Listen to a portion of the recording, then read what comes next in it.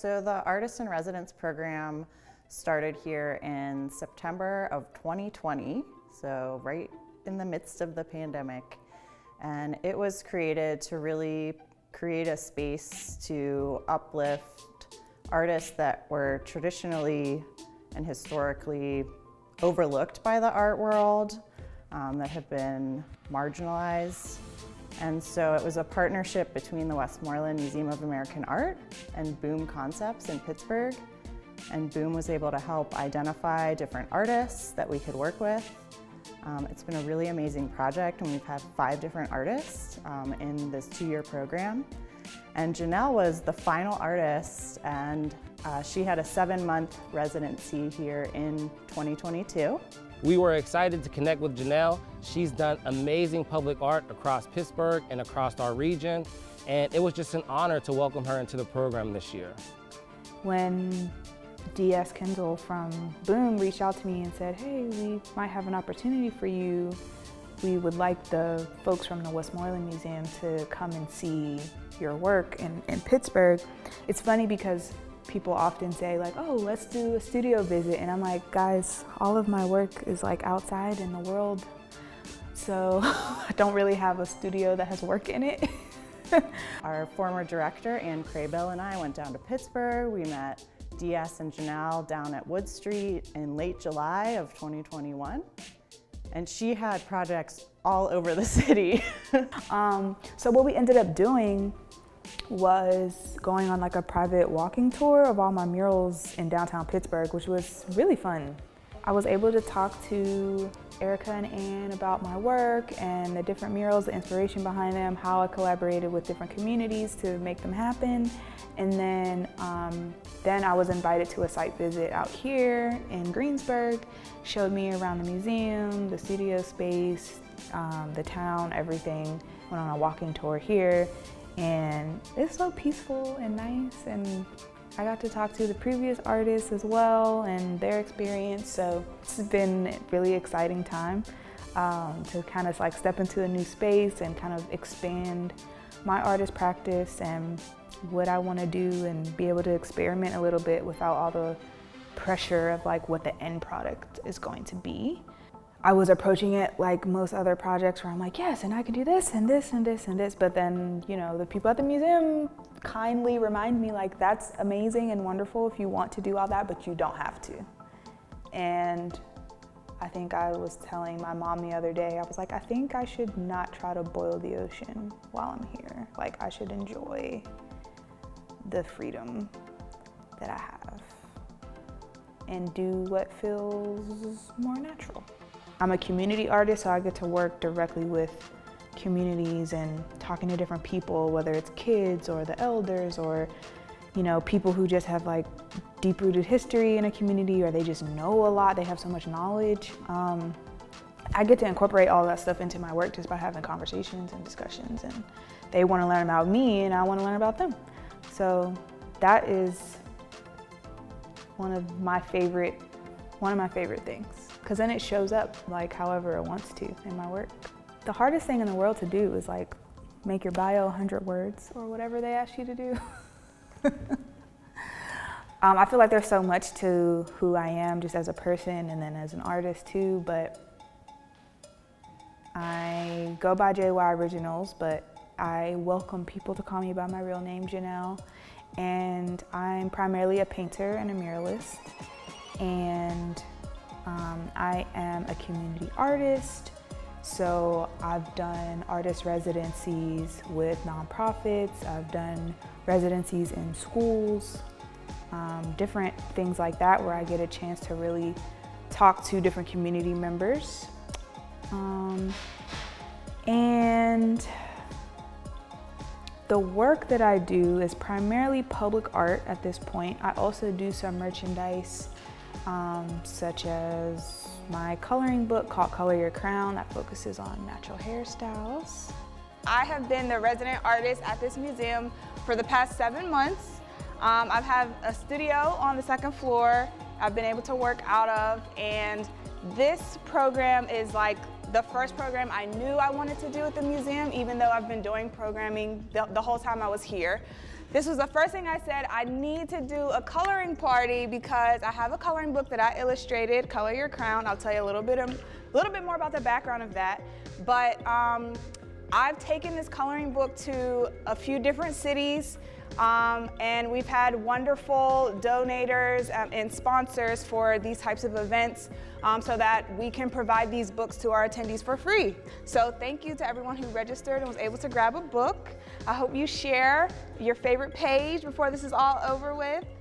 But for this event, the museum, as well as Macy's at the Westmoreland Museum, and the Black Unicorn Library and Archives Project all were sponsors so that we could give these books away today. I really enjoyed just hanging out in Greensburg, meeting the people, so I definitely want to get a chance to talk to everyone here. And I also will be doing a mural this week, just a few minutes down the road here in Greensburg. About this coloring book, I created this in the year 2020. It was during the pandemic. I have a series called the Black Girl Magic series. It's really just a celebration of natural hair and different styles that people can wear, different things like that. I had a lot of people who typically buy my prints ask me, where is the coloring book? And I kept saying, do people need a coloring book? Do people need a coloring book? I don't know. I've created calendars, I've created prints, I've created all kinds of other merchandise from this series, but I finally decided to go ahead and make the coloring book since I had so much downtime during the pandemic. And it was a hit. You know, I think, you know, having the affirmations in there where just all ages can kind of connect and talk about those different things. Also having the inspiration page at the very beginning, I hope you guys do fill that part out. It's just a fun way to kind of think about what makes you happy, what brings you joy, because that's what I try to do with my artwork. Do any of the adults over here just want some coloring pages from the museum? So that, yes. Mural? Yes. Do you pre-draw that all out, or are you just kind of doing it as you go? There's a short answer and a long answer. Are any of you like creative in any other way too? I like to pretend like I tell people everybody's creative. It just comes out in different ways. Mine just happens to be art. But I like that page because it reminds you that you don't always have to be doing something to feel like you are somebody, right? Like nothing blooms all year round. It's okay to take a rest, to chill out, you know, like relax like we're doing today. Are you mom? I am. Yes, this is my mom. Nice to meet you all. Thank you So, for coming. yes, again, we're gonna talk a little bit about the pillows shortly. It was actually a collaboration with my mom to do all the pillows. Are you an artist too? I am not. I'm an educator. I'm a professor at the community college. That's how I started doing workshops, I guess. She said, we should do a collaboration. And I said, how about the mantras from the book? And so, and what we did was, we wanted to support a local business here in Westmoreland, and they're the ones that printed on the material for me. So I wanted to help with small business and collaborate that way. So what do you sew? Whatever I ask her to sew. That is true. What inspires you? She inspires me to continue to do my best work, because she does her best work. She is your best work. I will agree. I will agree. I like that. I'm gonna get a shirt that says that right there.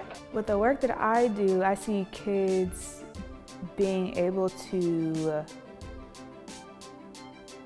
discover a little bit more about themselves, learn a little bit more about art and how it can look, because a lot of kids, if you ask them what a mural is, they have no idea what you're talking about. You say those giant paintings on the side of buildings, and you're like, oh. So it's just like small things like that, just exposing them to things that maybe they didn't know what they were called, or they had no idea who does stuff like that. Like, who's the type of person who paints a whole street? Like, you don't know.